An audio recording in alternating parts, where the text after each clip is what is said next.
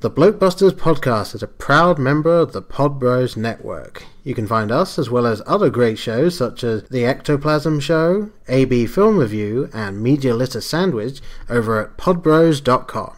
And now get ready to share and enjoy the Blockbusters podcast. Tonight's story is somewhat unique and calls for a different kind of introduction. Who's got all? Today we are canceling the apocalypse! Excellent!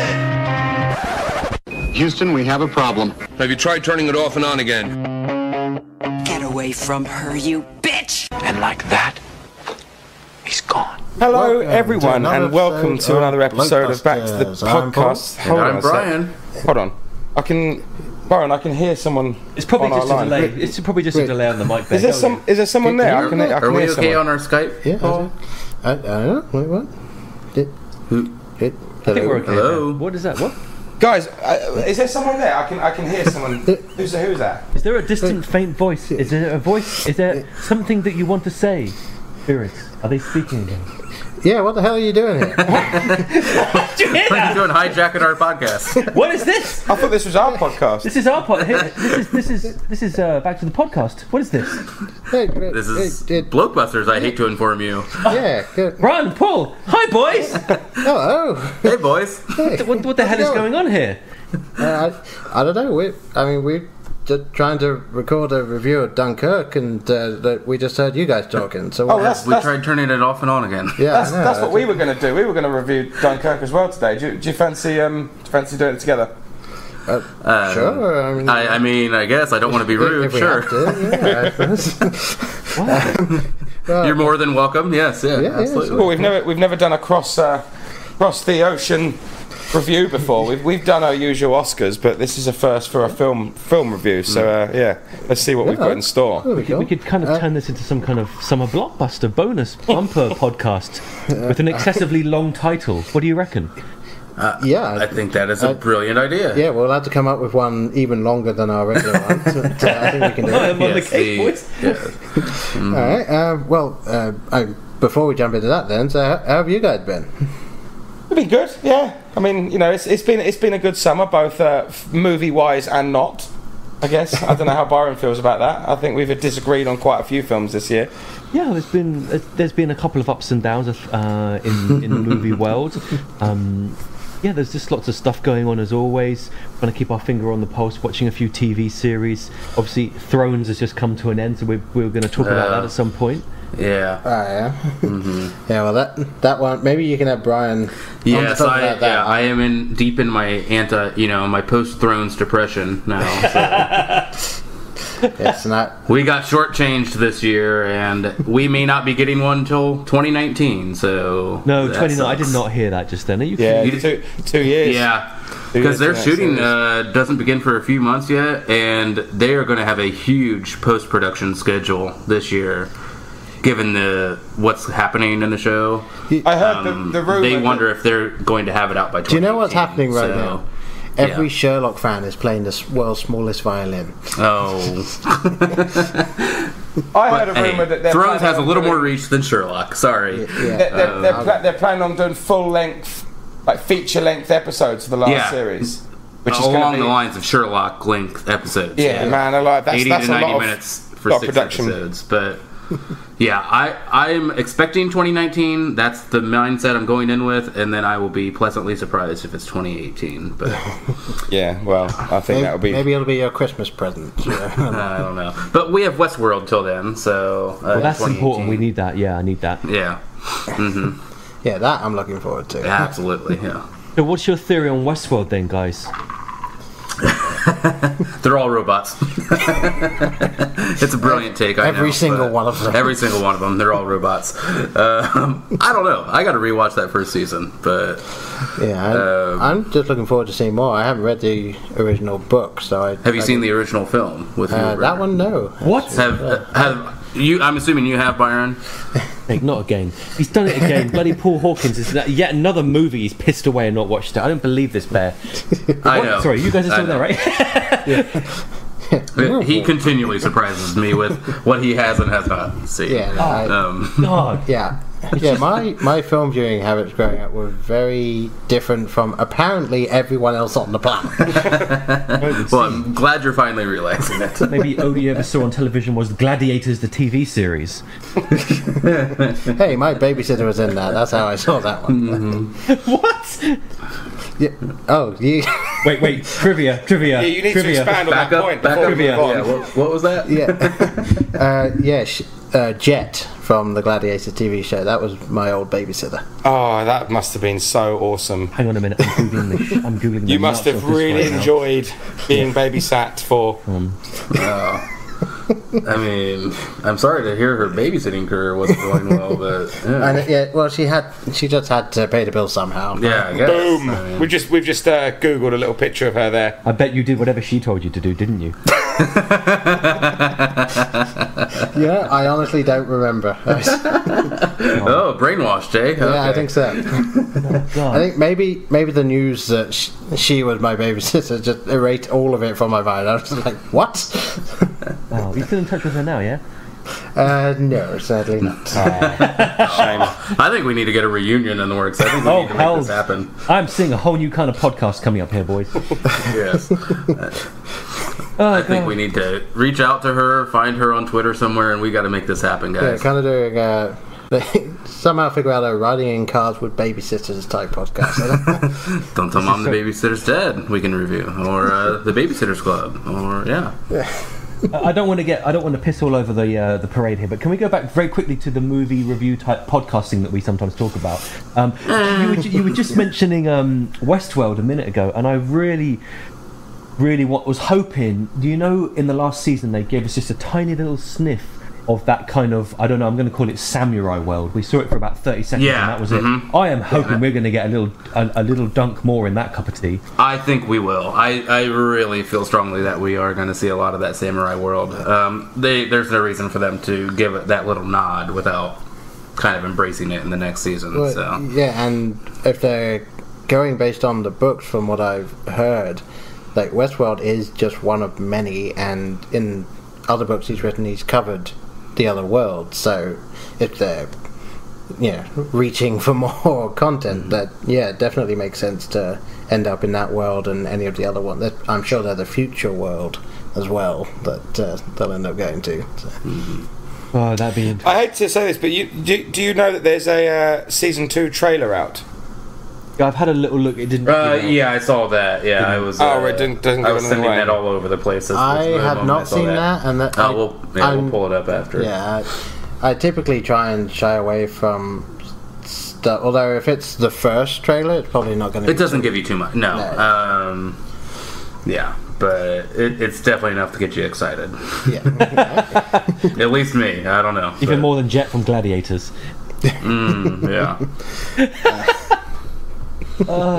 Anyway, and congratulations to Tandy Newton, I believe, nominated, and also Evan Rachel Wood, I think, was nominated as well. Really? Wow.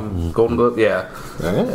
So. Yeah, no, that was a job well done. Let's be honest, that was a job well done. That was a very good series. the performances, I mean, across the bar, it's tough to pick. Like, sometimes I have this discussion with another friend, like, who is really killing it in that show? And the answer is everyone. Like Jeffrey Wright, Tandy Newton, Evan Rachel Wood, Anthony Hopkins. I mean, they're all just bringing it in that show. Well, I kind of want Hopkins to be in the next series, and the way for that to happen is for them to do the timeline, to wind it back and say, now Samurai World, before that all goes crazy. And he could be Yeah, or unless he was, a host that, spoilers, of course, for Westworld, that we're gonna was killed there in the finale. Yeah. Well, and they could do what they did with the first series, which you don't realise they're doing until the end, because whenever it was, and it's been so long so I'm blanking on name, but I would say the main female lead, like whenever she was talking to the guy that created her, you don't realise till the end that actually was him, like before he died, and you've been seeing a different timeline, so there's no reason that they couldn't do that again. Yeah, Exactly. Yeah, they're happy to play with the time thing. I don't know, man. I'm really. We're going to need this though, Brian, aren't we? We're going to need a bit of drip feeding here because in this very long hiatus before we get Game of Thrones, let's be honest, we're going to need a little something. We need some premiere television, between now and then. Yeah, something's got to come along, and there's a vacuum for something to come along where people will want it. The business model is there for something that's a bit more higher rated. Do we know when we're getting Westworld Series 2? Do we know when it's hitting the screens? I know it's slated for 2018. I would imagine the same time of year that it came out, but I'm not sure. I'm not seeing a release date for season 2. Right. But I mean, if they're willing to wait until it's done, I'm fine with that. Because I'd rather they get it right and wait too than many rush shows it. Really do rush it. Yeah, I'm with you on that one, actually. I'd rather see something that's really, really good than something that's rushed. Because the last thing we need now is another whole Guardians of the Galaxy 2 hoo-ha with this thing. Well, yes. On that subject, I know, Byron, this won't affect you at all, but have either of you guys watched any of the Defenders yet? No, I have. I've now seen all of the Marvel Netflix. The reviews got to me before I could get to it. I would urge, if people are into that universe, then maybe go out and watch it and come up with your own opinion. But I finished it a couple of days ago, and talking about things that feel rushed, that's exactly how I felt. I just felt like there was so much potential there for a really great series, considering the initial content, the content that fed into it was so strong. I just felt it felt really, really rushed and not as good as it could have been, in my opinion. But like I say, I would urge people who are into that stuff to go out and watch it and make your own, because I know some people that disagree with me, but it felt very rushed to me. I can see what you're talking about. I will definitely say it was better than Iron Fist. I was just going to ask. Thank you. I was like, it's got to at least be better than Iron Fist. It was better than Iron Fist. Yeah, but that wasn't because it had all the other people. But nowhere near Jessica Jones or Luke Cage, right? No. Nowhere near Jessica Jones. Somewhat near Luke Cage. I liked it Cage, more but than I enjoyed the second season of Daredevil as well. Okay. Really, I really like the second series of Daredevil. Those two are still my favourites up there, and Luke Cage and Jessica Jones are beneath that. But yeah, Iron Fist was just turd, and he was still turd in it. That's the problem, because I just think deep down he's a terrible actor, and he shouldn't be playing that role. You know? Well, I was texting with a friend of mine who, he's the guy I typically go to like geek out and nerd out with on stuff for hours at a time, and he hasn't started watching Defenders yet. So I was saying, "Oh yeah, watch it," and he said, "Is the Iron Fist guy, is Danny any better?" And I said, "Well, he doesn't feel as terrible." And then I watched episode 7, and I texted him just saying, "Danny's an idiot." Yeah. And I'm not going to go any further into it than that, but when you finish episode 7, I know exactly the scene you're talking about. Danny is a fucking idiot. I don't even need to look it up on IMDb. I know exactly the scene you're talking about, and I thought exactly the same thing. Yeah. And I also have to make the comparison, since we talked about it. I mean, come on, who didn't enjoy him as Loras Tyrell, though, in Game of Thrones? So, well, but I don't watch Game of Thrones. Sweet Loras, come on. Yeah. Yeah, maybe. That's probably one for Byron. No, the worst Tyrell. Yeah, of course. Yeah. But, yeah, well, I mean, Byron is being rather quiet. I know, I'm just listening to all this right now. Byron doesn't enjoy Marvel Netflix. Byron doesn't do the Marvel Netflix stuff. Yeah, I know. I figured, given that you're not into Marvel in general, so you're probably not going to search out the Netflix one. Well, it's a shame, because I think you'd enjoy the Netflix stuff more. For the reasons you don't like the films, I think that's why you probably would like the Netflix series, because it's a bit more gritty and it's a bit more like, street level. I would suggest, even if you're not sure about the others and really not that into the superpower element stuff of it, watch Jessica Jones. Well, you say don't- that, Paul, but here's the thing, right? I mean, I watched recently Pride and Prejudice and Zombies, and I really like that version. And my girlfriend, though, isn't so keen on Pride and Prejudice on Zombies. She likes the other version. She likes the original one that comes from the book and yada, yada, yada. So, you know, it's like different strokes for different folks.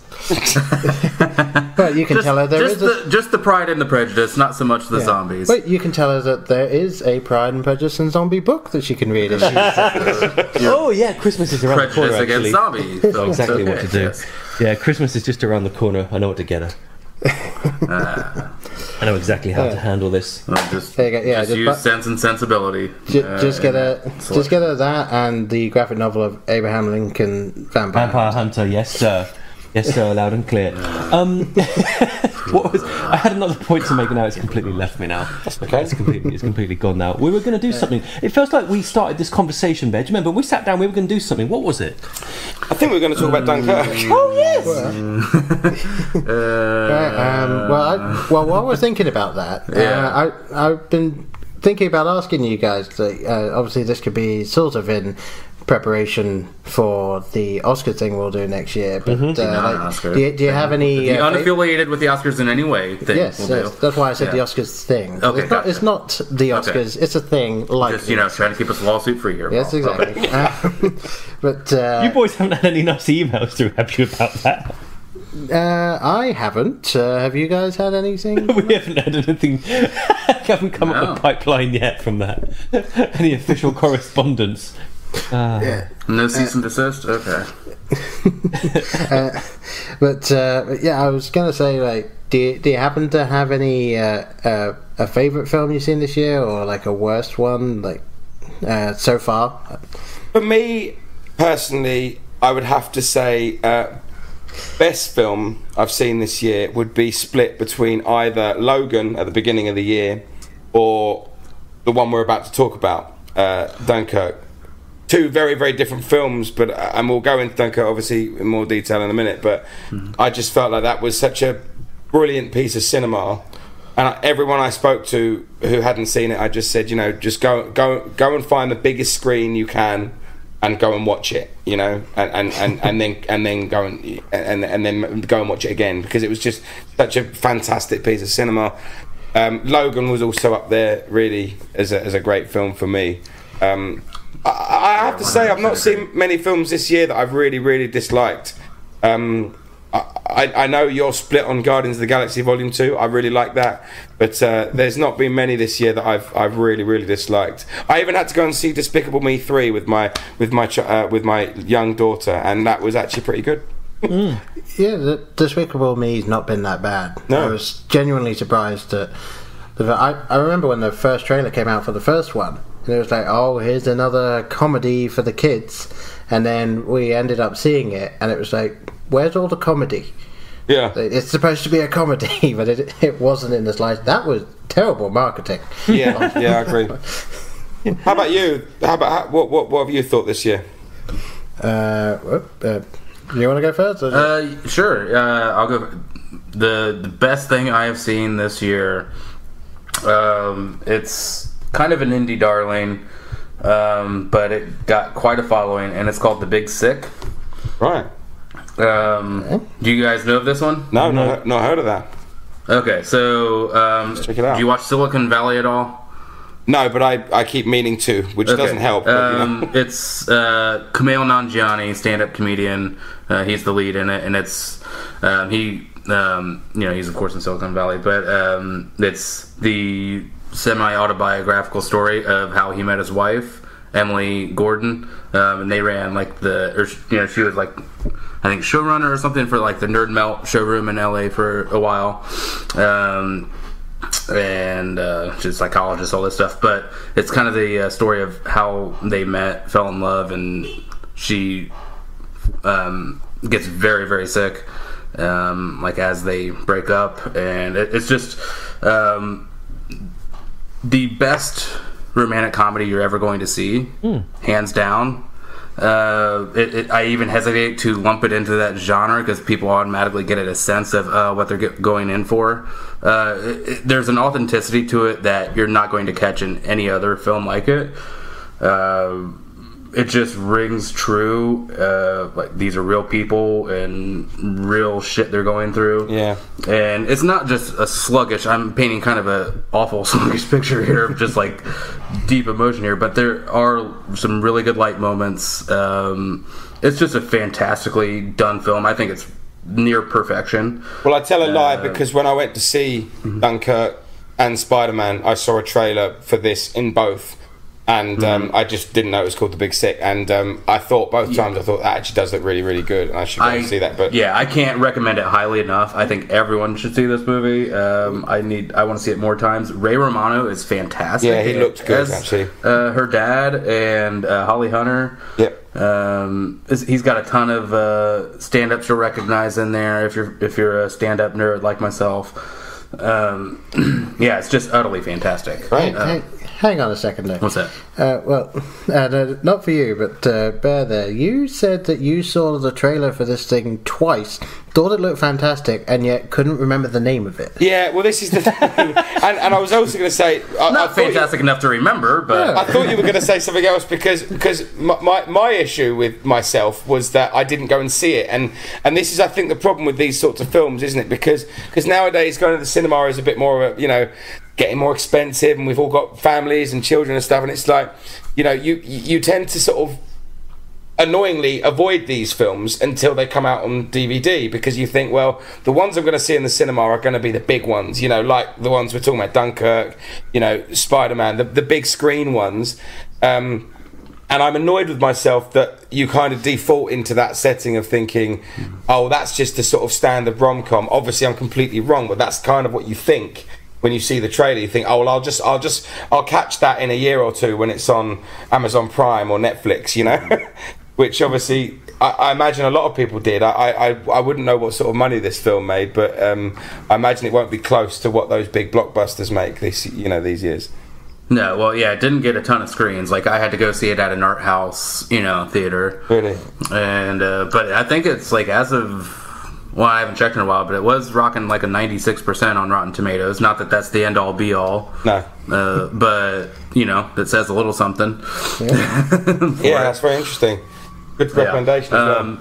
But moving quickly, I won't dwell on this because we've done the episode on it. The worst film I've seen this year, at least if we're using film spotlight rules, expectations not met, Guardians of the Galaxy Vol. 2. Oh, there it is. There she blows. Yeah, just...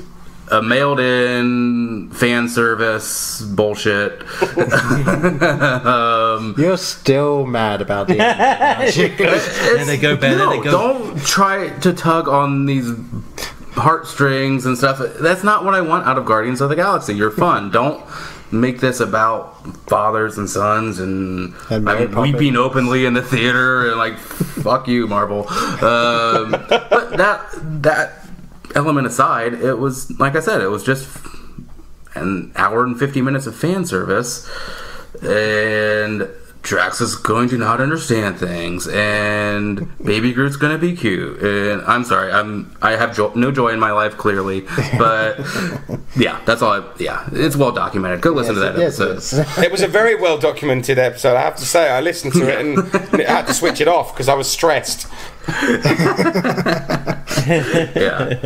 Understandable. I won't go on anymore, so I'm done. Paul? I'll say mine then. So my favourite film so far this year, I think in terms of sort of the opposite of what you were just saying, like, I went in with not too high expectations and came away loving it, would be Wonder Woman. Because really, that film, it was one of, and I'll probably bring it up when we do our podcast at the beginning of next year, but that film has been the best cinema experience for me so far this year, and I would agree with that. Yeah. That is my number 2. Yeah, so it was just so much fun, and obviously Gal Gadot as Diana Prince and Wonder Woman was just brilliant. I mean, especially if you consider everything DC has done so far. And then they somehow made this. Well, I agree with you on DC, but I don't think I could disagree any more with you on Wonder Woman. So you're entitled to your own opinion. We'll have a good argument about that. It come January, February time. Okay, yeah, let's save it. I'm gonna save up and train for that fight. So, all right. You will be a McGregor to my Mayweather. Let's just put it that way. But that is the last time I will ever associate myself with that piece of shit human being Mayweather. But okay, moving on. Yeah, I completely avoided that whole thing, so I don't actually know what's going on with that. But anyway, yes, the worst film I've seen this year. If you want, you can go and listen to the Soiled Retin Cinema podcast episode that I ended up watching this for, so that I could talk. Are we about just it. cleverly plugging our podcast right now? No, because I don't have enough time to go into it as I did on there. But yes, this is the Scarlett Johansson Ghost in the Shell film, and as someone who is a fan of Ghost in the Shell, like both the 1995 film and its sequel, and the two series of the TV show, plus the film that came out of that, and the next series that they did, which was called Arise, when they did it. Fuck that film. I mean, just... My God, they took everything that was good about Ghost in the Shell, took away the interesting bits, mixed it together in a blender, tipped it over onto some celluloid, and then put it out. Like, that's... it's bad. It's terrible. I like I said, I don't have enough time right now to go into just how bad that. But Throne Spotting, Euron Greyjoy is in it, so there you go. Yeah. But that's all there is to say about it, really. Right. Yeah, it's just the only. If you take nothing else away from this podcast, don't see Ghost in the Shells. If you have seen it, somehow obtain a Men in Black neuralizer so that you can forget you saw it. Yeah, it's even worth forgetting everything after you saw that film, just to get rid of it. Oh my God. Well, okay, all right. Mental note there. No Ghost in the Shell. Okay. Note taken. All right. No Ghost in the Shell. Okay. Shall I do mine then? As well. Okay, so there's a couple of things. I saw one movie that was a hangover from the year before, which I'd been really excited about and then was pretty disappointed in, which was Kong. Okay. Yeah. Skull Island. Yeah. Mm-hmm. Yeah, didn't really get on with that, but that wasn't the problem. I managed to make it all the way through that one. But we did put on, at some point in the house, Matt Damon in The Great Wall. I'm not telling you. I'm telling you now, it was unwatchable. It was unwatchable. I'm not that surprised. Yeah, it was. To be honest. Really, because it looked quite excellent. I'm so shocked. It was no The Last Samurai. I was actually going to say, when I first saw the trailer for it, it was like, oh, Matt Damon. I was like, did they watch The Last Samurai and go, we can do this again? But worse. Worse. Yeah. But worse. Go ahead. Yeah, Sorry, we're talking over here. No, that was that. It just really. I mean, what was there anything that worked about this, or no, just nothing? No part of that movie in any way has its place anywhere. Any incidents. It should cease to exist. Is what you're saying? Cinematic integrity had all departed the building. A whole lot. So just leave it well alone. Ghost in the Shell, Great Wall. They can go in the same packaging and be dispatched into the vacuum of outer space. I'm now just picturing, like, you're watching the panning shots of the army, and you just see people with tape at the edge of their eyes, just like making sure they're the right shape. Oh God, I don't know. But I can only hope, if they're still making those DVD 2-packs, that Ghost in the Shell and The Great Wall will be bound together for $8. You know, Well, you sure just solved a big marketing problem. Or a disc that's got two sides to it. Maybe we should start a company that creates these culturally inappropriate film 2-packs. Question is, what would you call that 2-pack? I don't know if that's the best thing that I want to get involved in. There are certain areas of this country where that will sell very well, my friend. Yes, and I don't want to make money off of those monsters, so yeah. I think, and the disc could have two sides to it, so you just turn the disc over and the movie's on the other side, so you save on your production cost. Don't even make the box set good quality. Make it low production. Do you remember? Yeah, you remember those DVDs that would be like widescreen and full screen? Yeah, side A, side B. Yeah. Mm-hmm. It should have the same kind of packaging as a cheap cereal box. Yes, actually, it should come in a box of Wheaties. Yes, you can put it in with the cereal. Yes. And on top of it being double-sided, it doesn't even have the word side A and side B typed on it. It's just completely blank. So It's just says written in a fuck it on Sharpie. it. You don't care. Fuck it. Just put a side in and press play. You obviously have no taste. Just fuck it. There you go. Press play. Yeah, you don't care what side this is, what movie it is. Obviously, As for good movies, Oh yes, there are some. we were going somewhere with this conversation. I did like Logan. The one I'm kind of excited about at the moment hasn't come out yet. I'm waiting for the remake of Stephen King's It. I'm sort of seeing what's going to happen with that. Yeah. That looks genuinely scary. I know, right? Yeah. Yeah. Boys, you've gone very quiet on me. What's wrong? I remember hearing that the guy playing Pennywise had to apologise every day to the kids because he did genuinely frighten the shit out of them. Isn't that a good sign for a movie, though? Yeah. We're on the right track if that's the case, you know. Because the last time I heard a story like that was the original 1977 Alien, where no one was allowed to see the creature. They had it kept in a separate little unit, and one poor old janitor was cleaning around at the end of one studio day and opened the door where it was kept, and it fucking nearly had a heart attack when it saw this fucking thing. Nearly killed him. Yeah. So it reminds me of that story. So that's a good omen, I think.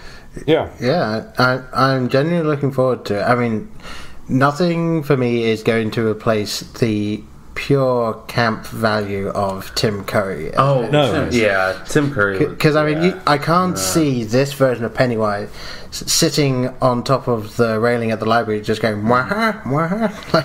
Well, yeah.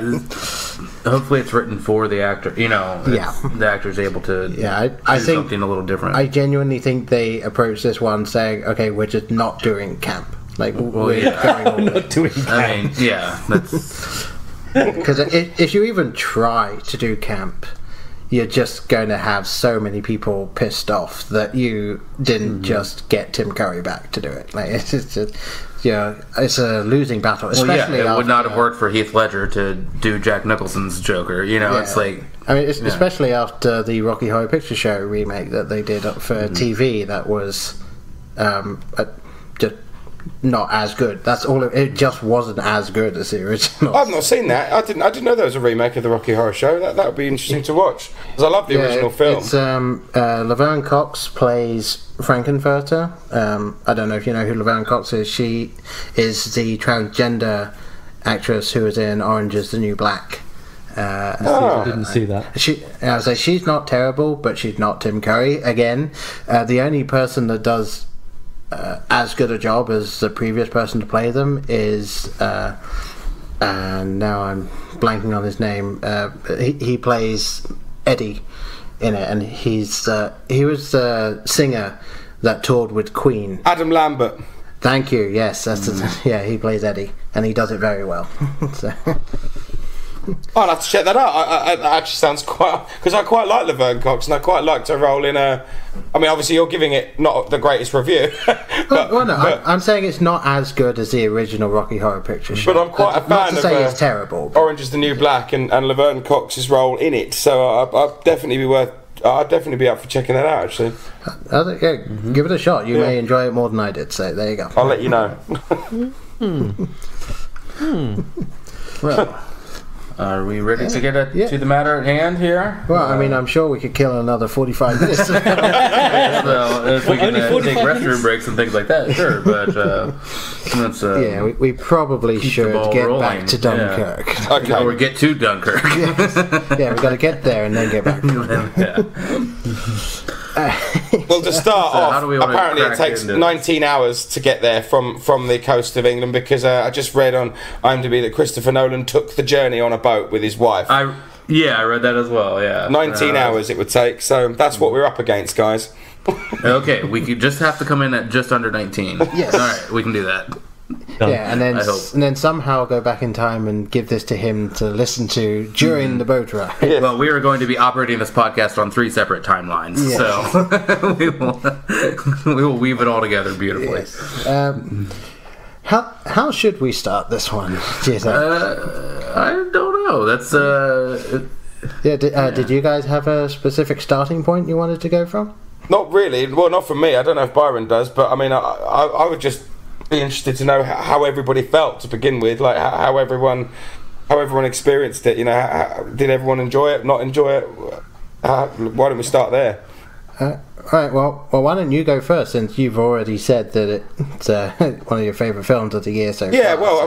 I mean, just to reiterate what I said before. I mean, I just thought it was. I mean, obviously, I'm a big fan of Christopher Nolan anyway, so I think that helps because you go in kind of with a semi-biased view, because you're just like, I love what this director does, and I enjoy everything that he touches. So I'm going to go in. If I'm honest, I didn't know a lot about the story before going in, so I kind of did a little bit of history lesson before going into the cinema to kind of find out what the plot was about. But obviously the film, I think, did quite a good job of telling us the story, but I just thought it was phenomenal. I mean, I think it's a phenomenal story anyway. It's a very heavy story, very poignant, and obviously it's not an easy film to watch. It's reflective and it's poignant and it's quite heavy, and and it's a very, very stressful 100 minutes, but I just thought, in terms of a piece of cinema, it was one of the best made pieces of cinema I've seen in a long time. It's obvious that he wants to have a very active role in the production of everything, not just the script and the way it's shot, but the sound. I mean, I thought the sound design and the music was incredible, and then the way it looked, it's mostly shot in IMAX. It looked fantastic, and I just thought, for a piece of cinema, that's got to tick a box, as this is a demonstration of what someone can do in 100 minutes to make a very, very good story. Better with the industries around him. If that makes sense. Absolutely. Yeah. And what, do you want to go first, or do you want me to go first? Sure. Okay. Yeah, I'll go again. It's been a while since I've seen this movie. I was trying to get a refresher watch in, but it's probably been 5 or 6 weeks since I watched this. And I think we're probably all going to be on the same page here as having really, I don't know if enjoyed is the right term for this type of film, but having really watched it. having been happy that we watched this film. How about that? Put it that way. Because it is a unique film experience. And of course, having to be the Debbie Downer and naysayer of the group, I am saying that yes, this is of course an excellent film, but I'll just get this part out of the way so we can move on into all the great stuff. Of course, this is a war film, so it's difficult. One of the major critiques of Nolan and his writing, and not being able to write women or have women portrayed accurately in film. And of course, there's I don't think there's a shot of maybe 2 nurses or something in this.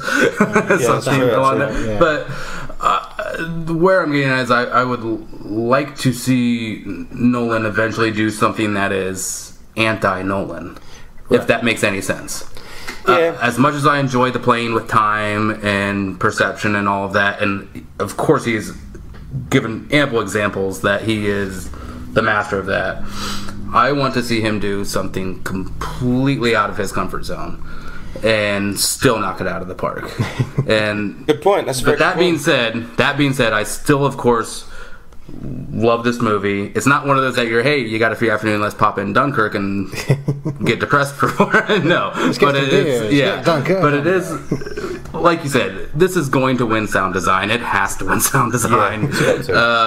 Score, depending, we'll see what else comes out, but it is, like you said, 100 minutes of uncomfortable, tense, just uncomfortability, just shock and not being at ease. But yeah, obviously, well worth having seen, and do not regret watching this. Yeah, no, I will mirror most of what you said there. The one word I said to Brian before we started this, the one word that I came away with was tense. The entire film, you could argue that this film is the story of one of the most unlucky soldiers in the war, because Tommy, he gets away. The rest of his troop or whoever he's with killed. He gets to the beach, he gets on something, then that's taken away from him, and then he gets somewhere else, that's taken away from him. He's stuck in the sea, he's back on the beach. Like, it's just this one guy trying to leave and he's unable to. I get the impression that was the case for a lot of them, though, and I think that was I feel that was the story he was trying to tell, in the sense that it was easier probably just to focus on this one person, and for us to imagine that this is probably what happened with almost all of them instead of just the handful of people. Especially given that his character's name, Tommy, is the nickname for the English soldier back then. Like, right. That's what he's supposed to be, the average soldier, and he's just stuck in this thing. And yeah, it was an epic, is what this was. Like, it was just watching the whole thing unfurl, and then when the different timeline thing came into play again, and I did get a bit of a flash to Memento, like, oh, okay, we're kind of going this route with it. But yeah, and I enjoyed that, because it wasn't then just a straightforward, they're on the beach, they're not, and all that, and you got to see, it's almost as if each different time that you saw was told from the perspective of someone standing there and going through it. So obviously you had the beach, the mole time was basically Tommy, the boat one was the family that came out, and then the air one was from the pilots, and I thought that was a fantastic way of going about that. So I am glad I watched it. It is very difficult to say the word enjoy about this film, given the subject matter, but yes, I did enjoy watching this film as an experience. Absolutely. Definitely. Byron, what about you?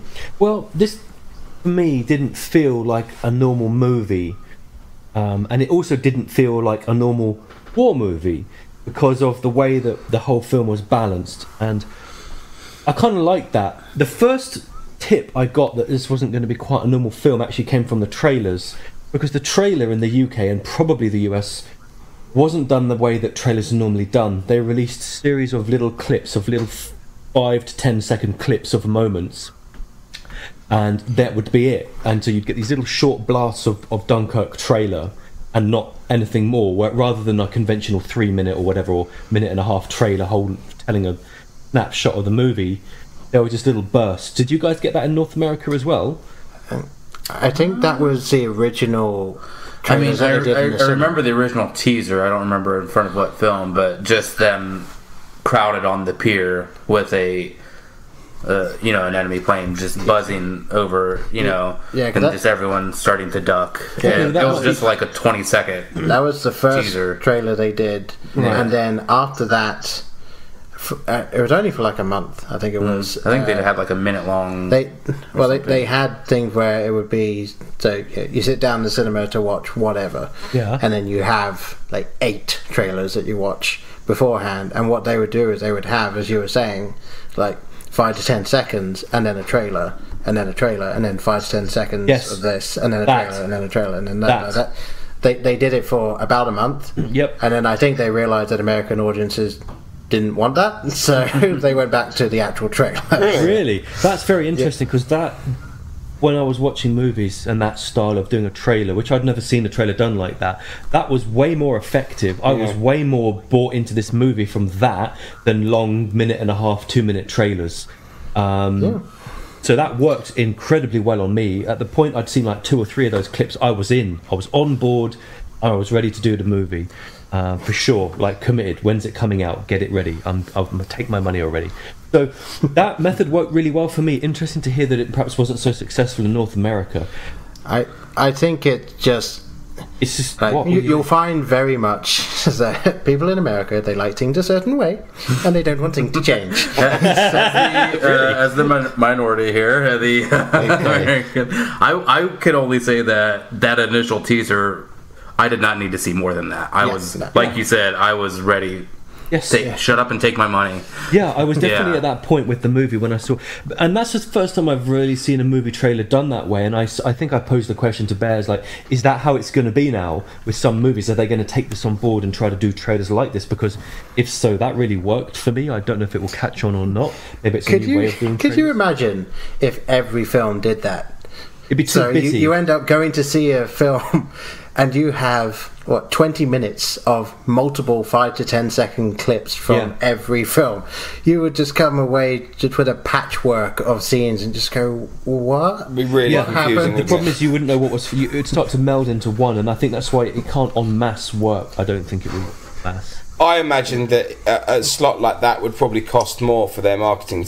So it's like we said, I can't even remember the film we went to see where we saw that trailer because it was with you, but which I think says volumes about the fact that we can all remember the teaser trailer, but I can't remember the film I went to see or the trailers that were in between the little short burst. But I remember having the conversation saying, you know, like, Was it Wonder Woman? it probably was Wonder Woman, yeah. It was. Unfortunately. And I just remember thinking you could do that for every film, but it would have to be, you know, just one trailer, one film per film, you know, per day. If you know what I mean, like you couldn't all do it.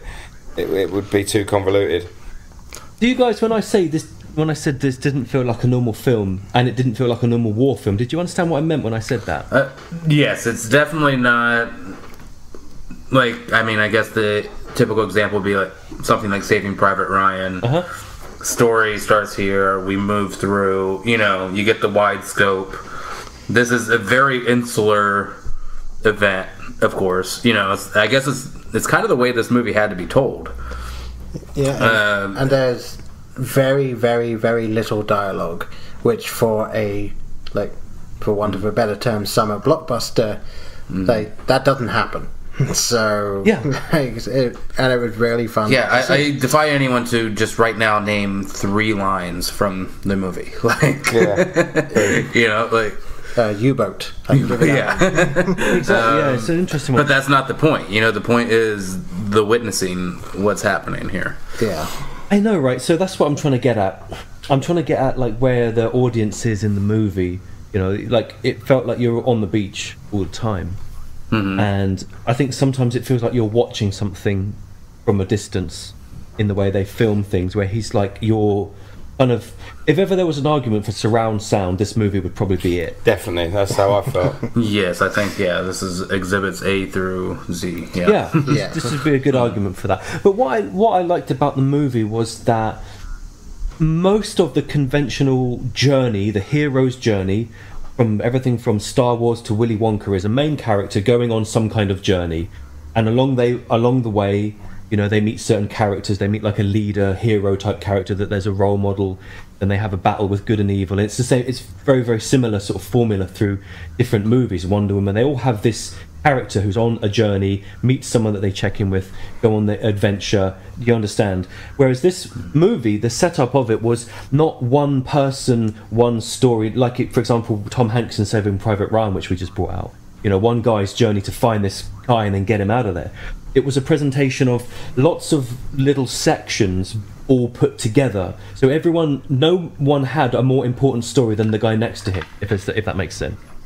So the guy who's running the evacuation, the senior officer, isn't more important in the story than Tommy or the guys that are hiding in the boat.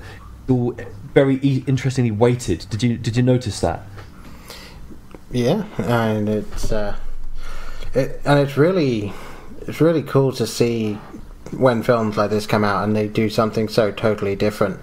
I mean, yeah, you said that this normally the plot is the main character going on a journey, right?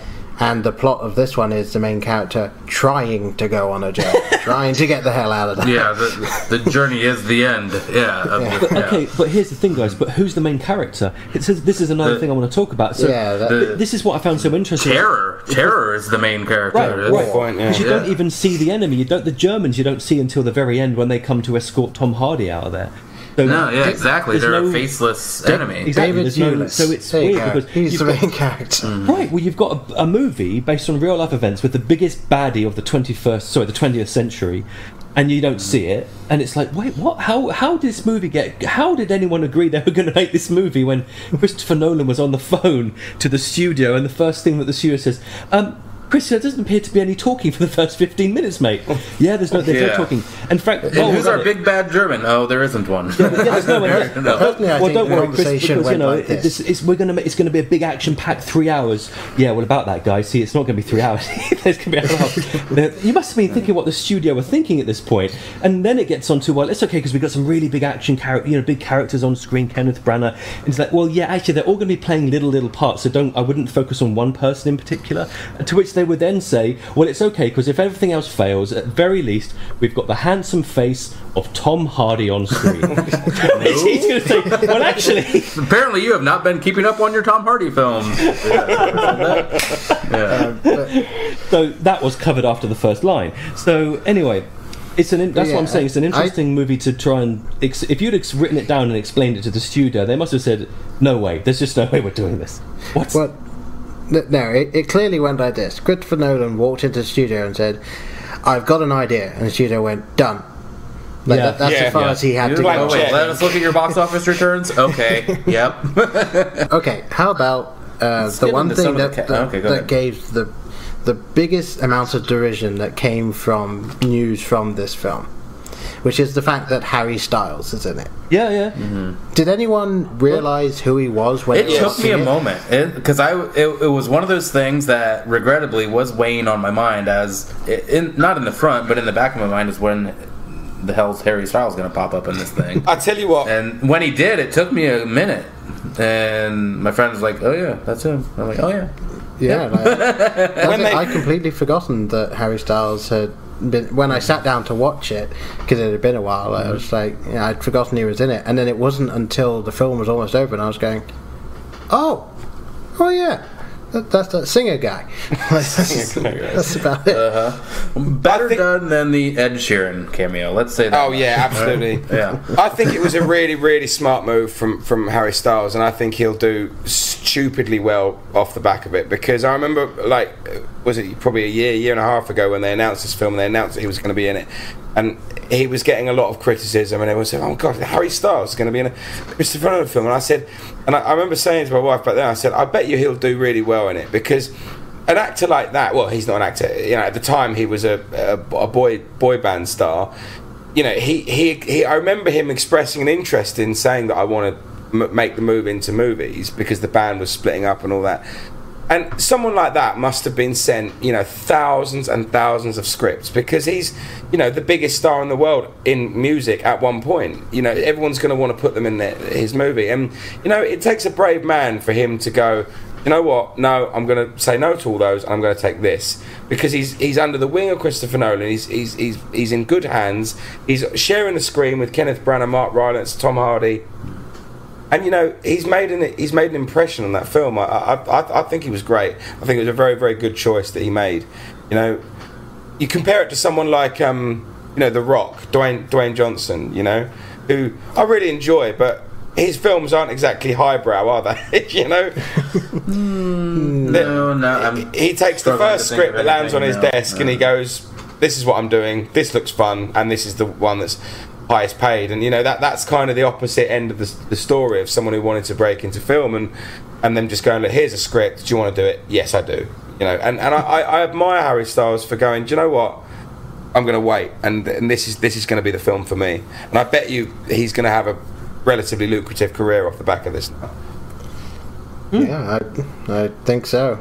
It's like I said, I kind of forgotten he was in it, and I was just happy watching him on screen because he did a very good job, especially with the sort of turn towards the end when he started just being like, well, this guy's not talking, like, what are we... I mean, I will say, from that point of recognition that, it's Harry Styles, I quickly dipped right back into the narrative of the film. Yeah. Like, it wasn't sitting there with me, okay, I'm watching Harry Styles. Yeah. Styles. Like, no, the character was pulled off, and I was just caught back up into the going and on. Does anyone have a favourite actor / character? I mean, Mark Rylance. You either got to go with Kenneth Branagh or Mark Rylance. I don't know, at least in my opinion on this one. But yeah, I would watch Mark Rylance all day, every day if I could. I love that actor. I love that man. and he's just got something so weird and wonderful about him, so watchable. And I rewatched Bridge of Spies recently, and and that's the one he won an Oscar for Best Supporting Actor, and he knocks it out of the park. And he's only in about 30 minutes of the film, 2.5 hour film. He's not really in it, and he's just so completely watchable. Yeah, I would rather see him get nominated and win for this than Bridge of Spies. Really? But I mean, I do love his acting, but I do think that was one of the weakest Best Actor wins, or Best Supporting Actor, I should say. Really? Yeah, I mean, no, don't get me wrong, I do love him, but I think we probably treaded this territory, but it was such a subdued performance, which I guess can be tough to kind of rate without a wide range of emotion. But yeah, it was some great acting, of course, but I don't know. That's neither here nor there. But I would rather see him, get nominated, because this I thought was excellent. At least his performance here. Yeah, I definitely agree, and I honestly thought Cillian Murphy, just based on the name, I thought he was going to have a bigger role than what he had. But it was always fun to see this, in a word that doesn't exist anymore, a shell-shocked soldier. Just, especially when he started to realise that he wasn't going home; he was going back into the fray. Yeah. Mm-hmm. And I really enjoyed. I mean, I guess I just enjoyed the boat. I think the boat was my favourite of the three. That was when I was really tapping into it the most was because I mean the beach was just so tense and I don't want to say unenjoyable, but just you really don't have a whole lot of fun, or I guess that is the right way to say it. You are just so wrapped up in what's happening on that beach that you enjoy a little breather there on the boat. That isn't quite as horrifying for a moment. Well, even on top of that, those group of actors on that boat, I liked watching them the most out of all of them. And I'm including Michael Caine's cameo as well. So there you go. Oh, his vocal cameo. I was surprised to read that. I wish I'd known that going into the film, because I would have liked to have picked it out. But obviously, I read that after, and I was like, I would have liked to have read that. Like, how did I miss one of the most recognizable voices in the world? Did you not know that? No, not until I didn't know that until after. Yeah. Oh no! The second he started talking, I was like, "They got Michael Caine in this? What?" You have one Englishman of the podcast. So talking about, what did you guys think of the end scenes there, where they're on the train and stuff back in the UK when it all sort of resolved? What did you feel about that? Well, I kind of liked seeing it, especially. You think it was necessary, those scenes at the end, or was it the story that needs to be there? Or I don't feel it was 100% necessary. It felt like a studio note to me. Yeah, I mean the conversation between the soldiers, where he's saying, "We're going to get lynched. You know this, right?" Because obviously the soldiers, they know that what they were doing, just trying to leave, that's not what was expected of a soldier. All of the soldiers trying to get away, they're cowards. They feel like they're cowards. They're just trying to escape. Whereas back home, what's happening is everyone knows that they couldn't go anywhere, and everyone knew that we had to get them back. So, it's the two different dynamics. And so it was good. They should have ended it when the train pulled into the station. Yeah, I agree.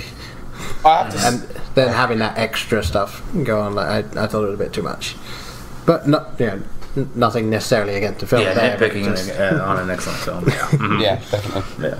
I mean, I felt like my one issue I had with the film was just before that, actually, where I wish they'd made a bigger thing of the domestic boats coming through to rescue everyone. I know they made quite a big thing of it in the film, but I just felt like that needed a much bigger impact than it had. Knowing the story of what happened in real life, of how many people pulled together to make that happen, I felt like it kind of got swamped out a little bit, and I don't feel like it really told that told that story as well as it could have done. But again, as you say, it's nitpicking over a great film. It's just obviously that was probably the one bit in the whole film that I thought I probably would have changed that, and I wish there was a bit more involved in it. Well, just wondering, did you guys? I haven't seen it, but did you see the 1958 version of Dunkirk movie? Did you guys ever get that? No.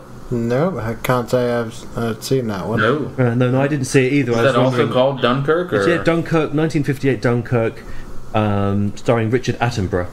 And so I don't know if it's worth. I'm kind of tempted to watch it, just to sort of. It will probably feel completely different to this movie. I think the original's in black and white by the looks of the footage that they've got pictures. Yeah.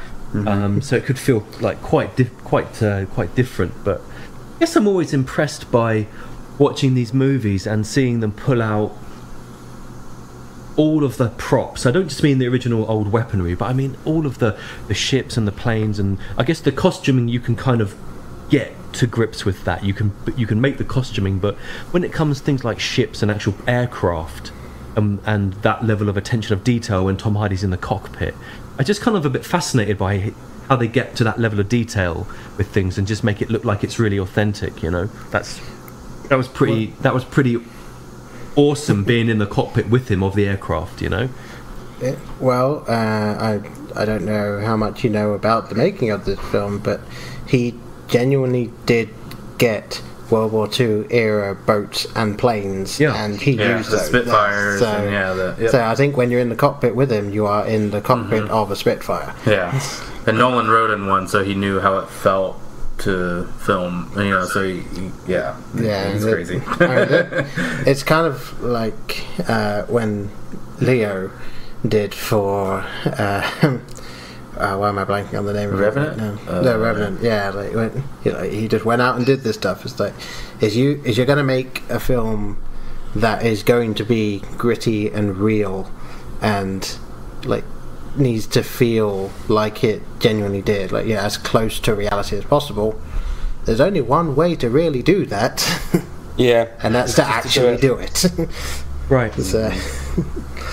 Yeah, too much CG would have just completely removed you from the emotion of this film. So do you guys think this film is one that can be watched at home and appreciated as much as on the cinema screen? Or go ahead. I don't know, I'm just putting that out there because some movies lend themselves really well to home cinema, but some movies you kind of need this for home viewing, and some movies you do really probably want to see it on the big screen. Where do you think this fits in that?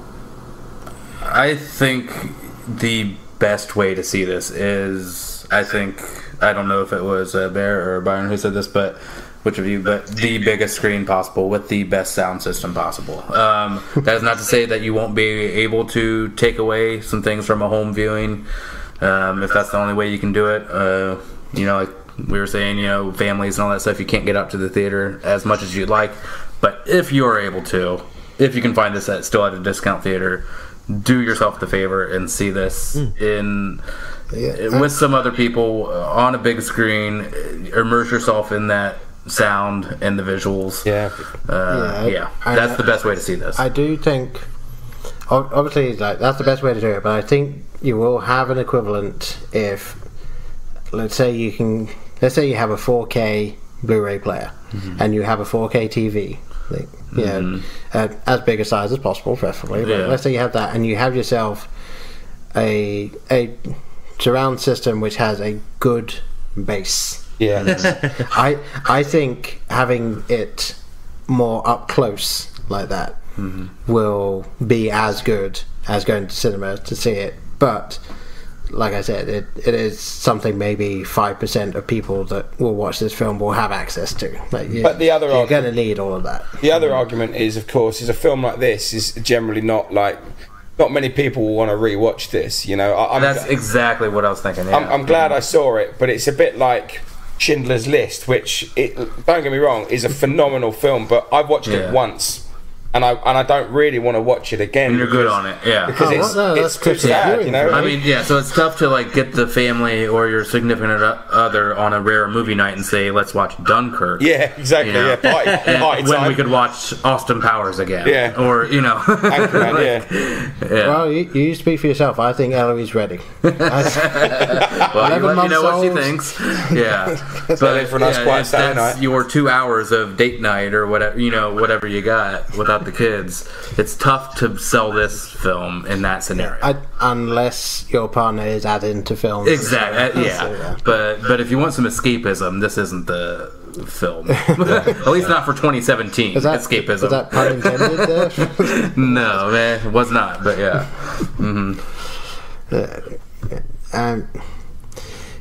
I do think I know I will watch this film again, but I have no idea when. I don't know that I will. I want to, but there's so many other things. I think this is definitely a film that down the line, like, assuming my daughter ends up enjoying film, this is going to be one of the ones where I say, oh, okay, so your son like film? Right, I've got Jurassic Park, you're going to be watching that. You're going to be watching The Shawshank Redemption. Just like, there's no ifs, ands, or buts about that. You're grounded if you don't watch that, when you're a lot older, you'll be watching Sin City. Much older, you'll be watching A Clockwork Orange. Exactly, yeah, even older. But no, I think, especially, like, let's take when she's learning about history at school, I think this will be a beautiful film to put on and just be like, this was World War II. This was what it was like. So it's a very well told document, isn't it? I wanted to just take a minute and I don't know if this will interest anyone, but I want to take a minute to talk about the score, because I was sitting in that cinema thinking this score, it for me is something like what Jaws was. It was that revolutionary to me. It was so different and interesting, and obviously I was noticing it, so I don't know if that's particularly a good score, because they say the best scores are the ones you don't notice, but I was noticing the fact that they're running across a beach and you're hearing one solo violin playing one note, and then gradually another one comes in, and gradually another one comes in, and then that's mixed with a bunch of like really metallic-y sounding synths, and I just think this is a really revolutionary, weird score that I just thought was absolutely brilliant. And also, you might have seen this if you read the IMDb trivia, Brian. They mixed in a load of the sound effects of his ticking clock, to get that sort of sense of urgency. I just think stuff like that, man, that's just absolutely blinding and genius, and we don't get enough of that in films, where that much thought and attention is going into the score, just the score, not all the stuff that you see and hear. I thought it was really impressive. I don't know how you guys sit with listening to film scores, but I'm always a fan of it. Oh no, those were some of my very first CD purchases way back when, were film scores before I ever bought any artists. So I always pay attention to the score, and I think it's impossible to separate this out from the film. It's such a part of the experience. I always think when it comes to film like this, where that's really important, I almost want to run an experiment where I see the film with mono for the sound. I want to see exactly how much of this is the score holding it up, or if it's like the film itself is still as good. I mean, obviously sound influences your film viewing, so you can't just this couldn't be the silent era Dunkirk, because it just wouldn't work. Although it would turn it into a farce, wouldn't it? Everyone turning around and then just cuts to black with the right, just, oh no, a plane, and then cuts back. But yeah, I didn't notice the score that much myself, but being partially deaf, that side of things doesn't affect me as much.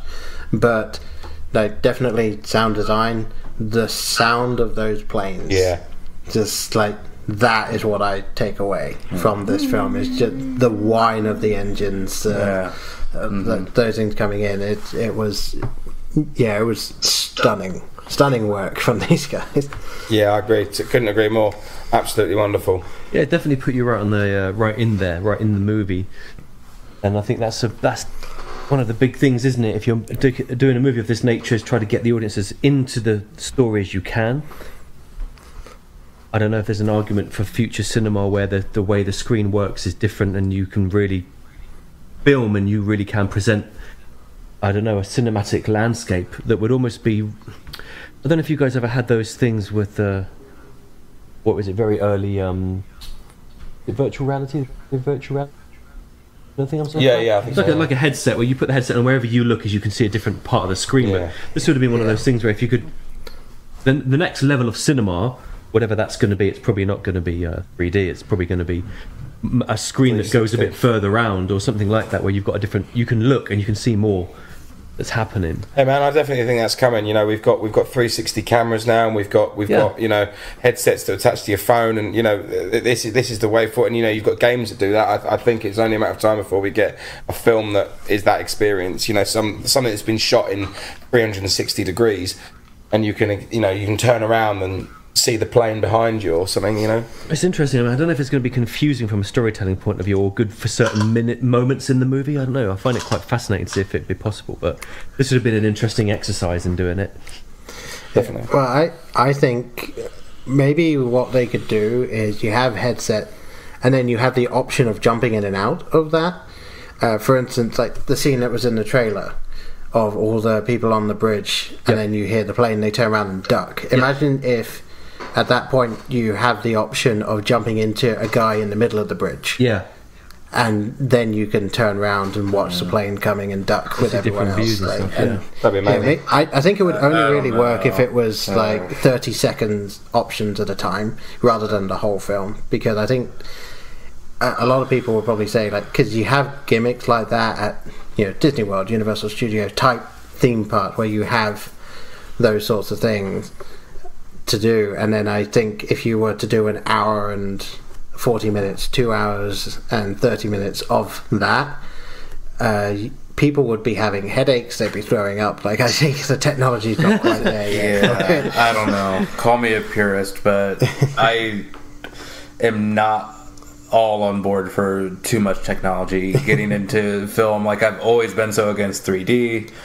What about? I love how that Nolan still shoots on film. This was, I believe, 70mm, so of course it looks amazing. But I don't want that. Like, if we keep adapting like these new technologies into this medium, I'm afraid it becomes an unrecognizable medium to what I know and love, that is film. What about augmented reality type thing, where it's a different experience. It's not film. It's not a movie. Well, I know, but so you wear glasses, right? So you would just have regular glasses or like the 3D glasses on your head, and then you would have the option of turning it on and off as you wish. So it's not there, but like you would be watching the cinema screen, and then if you turned it on, like the screen would extend further, so you would have a wider breadth, so you could see even further down the beach, or even further, or just above you could see the sky, so you could see a plane fly by before it comes into shot. Well, we need to see the Black Mirror episode where this all goes horribly wrong. Exactly.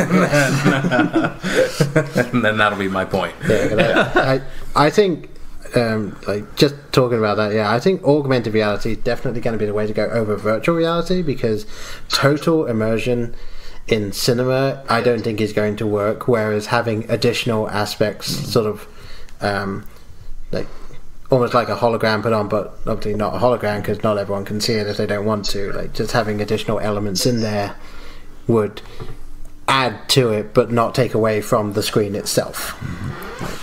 Yeah. I don't know, I mean, I'm kind of torn, because I think what you say makes sense, but I would also like to see something new happen, in cinema. I think we've had I know what you're saying, Brian. You're a purist and everything, and I'm kind of with you on that. But it's because that's why I never bought into the whole 3D thing. But I think there's so much technology that can do some wondrous things at the moment. I feel that we might be due a change. Something big. But winter's coming. Winter is coming. Change is coming. Here. Yeah. I don't know. Who knows? Fair point. Well, are we about ready to I think we're ready to wrap up. tie this up? Yeah. Yeah, I think so. I didn't have anything else to add. Yeah. What do you guys got going on? What plug yourselves? Yeah. Like ourselves, well, it's the usual. Back to the podcast on all. We're on Instagram now. Back to the podcast, Facebook, Twitter. Obviously, download for free on iTunes, and we continue to release some regular content. We've had a bit of a quieter summer, but we're going to get straight back into it over the autumn. And there's a lot of big releases coming out over the next few months. Some of which we've mentioned, but I'm sure we'll catch up in a few months to discuss those ones as well. Guys, for you? To plug ourselves, and obviously, find us on Twitter, because that's kind of the place where we're most up to date and really interacted with, and then also Facebook and Instagram and so on and so forth. We've been really enjoying the way that we've been going with this for the last year, and a lot of our film spotlight and stuff like that. It's been a lot of fun doing, and we still need to get you guys on for that. Yeah, we'll be well up for that. Somehow arrange that. Yeah, we'll get that worked out off mic here. Yeah, we'll figure that out at some other point. So we're gonna keep going that way. So if you enjoy that, then just stay tuned for more. And I just have one little last thing I wanted to mention. If anyone out there has the means, please go to HoustonFoodBank.org to donate for Hurricane Harvey victims. Nice shout, yeah. It's the best bet to get your money going towards those rescue and relief efforts that you can. A lot of people in some pretty serious dire straits there. So if you're able, you can donate money, you can donate food, you can donate time, any amount of all of those. So just take a second. The website's super easy to navigate. That's just all I want to say on that. Yeah, I definitely go to that because it's really important right now. So, all right. Well, I've been Paul. I've been Brian. I've been Tom. Byron. No, I got it wrong. Oh my God. Don't we have to do that again? We've all lost track of it. All right. Alright, bye folks. Bye. See you later from the UK as well. In case I don't see ya, good afternoon, good evening, and good night. Hang on a minute, lads. I've got a great idea. Louis, I think this is the beginning of a beautiful friendship. You're still here? It's over. Go home. Go.